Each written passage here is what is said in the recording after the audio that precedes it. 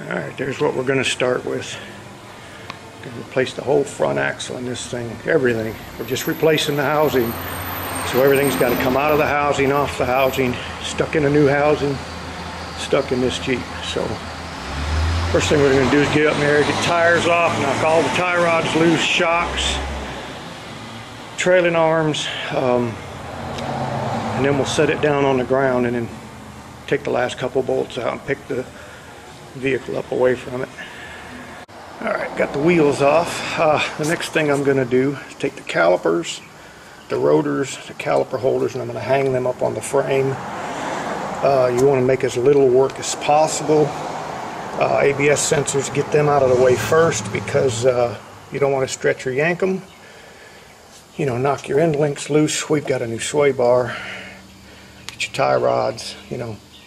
And what you do is you knock these things loose, get them to the last thread, and then beat the hell out of this with a sledgehammer right here. Same thing there, beat that with a sledgehammer. These you don't have to, they're just bolted. That's just bolted.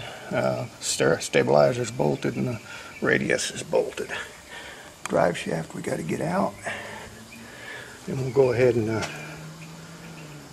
we will take the knuckles off up here, we'll take the axles out, and then we'll set it down on the ground and pull the last couple of bolts out like that one right there. And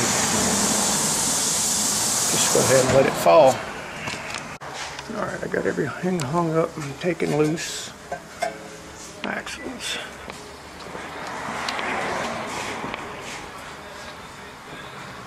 And you want to keep all your left stuff on the left side and the right stuff on the right side. Try and create as less amount of work as you can. An hour later, got everything tied up. Needs to be out of the way. Got the calipers hung up. The only thing holding it in right now is the shocks. Spindles, axles. Things on the left, everything's on the right. All I gotta do is smack this with a hammer and get that off. Got all my stuff lined up there. And then we'll smack this with a hammer and get that off and drop this thing out of here. And that's what we're left with.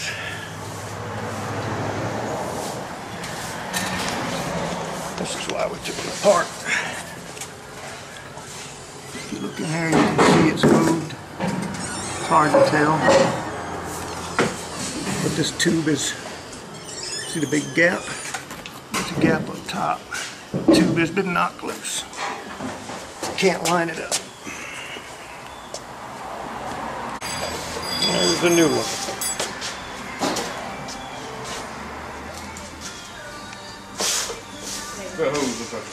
Yeah, these things ain't welded all the way around, they're just plug welded in 4 places. That's why they'll leak right there. The tubes are moved.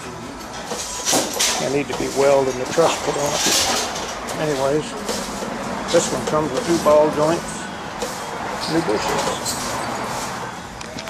There's a better view of the Jeep. It's only got 26,000 miles on it. It's basically a brand new Jeep. He had hit something with it and they had repaired it, and the body shop just overlooked the front end work, and now we're fixing the front end.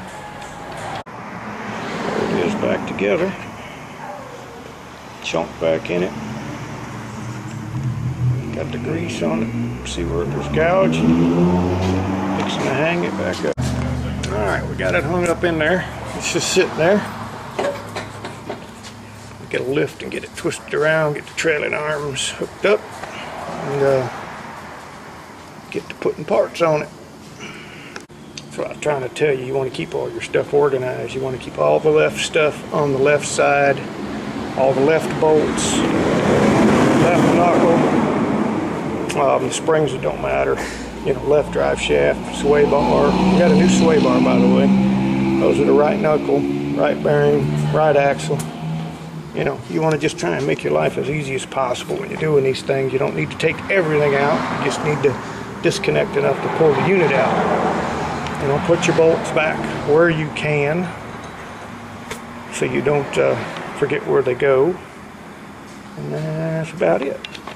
All right. We got it stuffed in there and everything attached anyways, except the new sway bar, shocks, links, tie rod ends, torsion bar, springs, spindles, axles are in it. That's all I got left at the pile of parts. 2 brake rotors.